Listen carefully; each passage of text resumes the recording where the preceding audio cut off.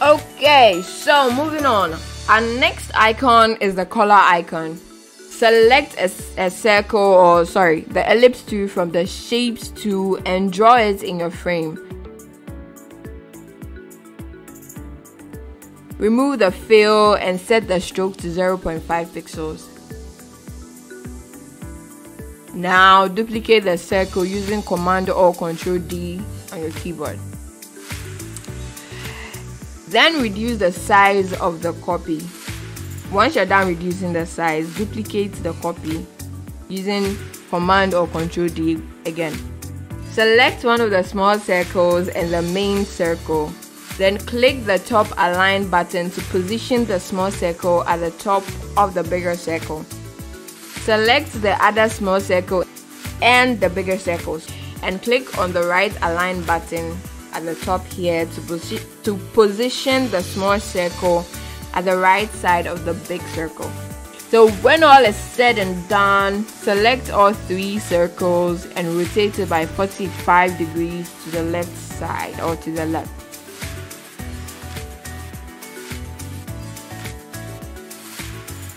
Now select the triangle from the shapes tool and draw a triangle in the center.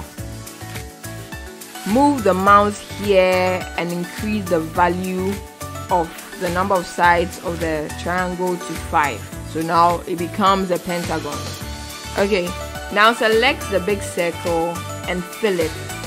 Once you're done with that, change the color, then remove the stroke around it. Click this point or dot and drag it in the clockwise direction till you get what I have here. Select the circle and fill it. Once again, remove the stroke around it.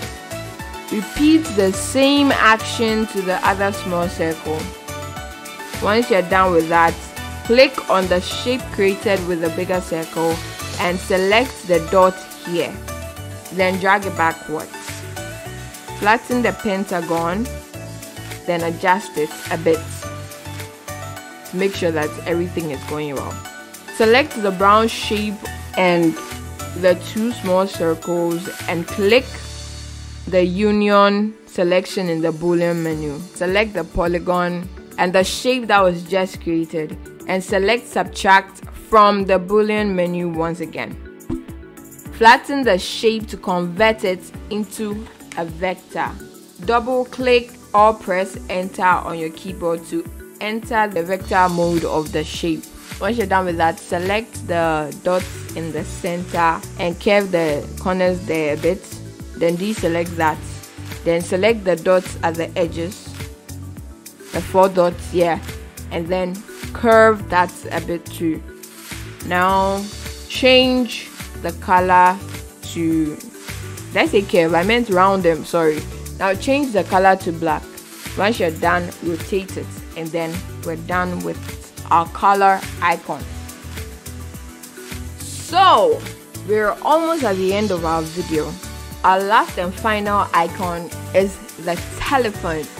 Okay, so first we'll duplicate the color and bring it here, because you know we'll need that.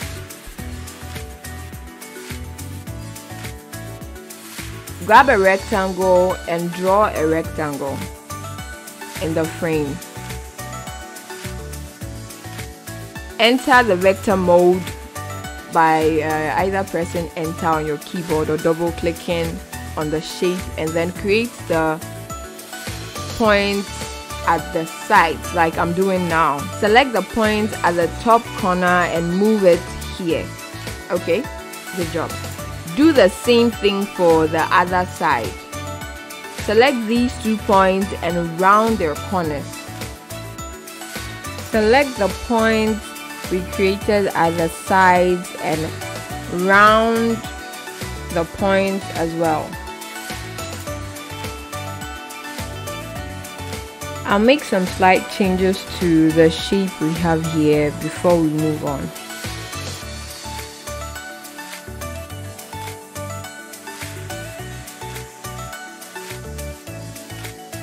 Once you're done with that, select a rectangle from the shape tool and draw this bar. round the corners of the bar as well, and then duplicate it. Change the color.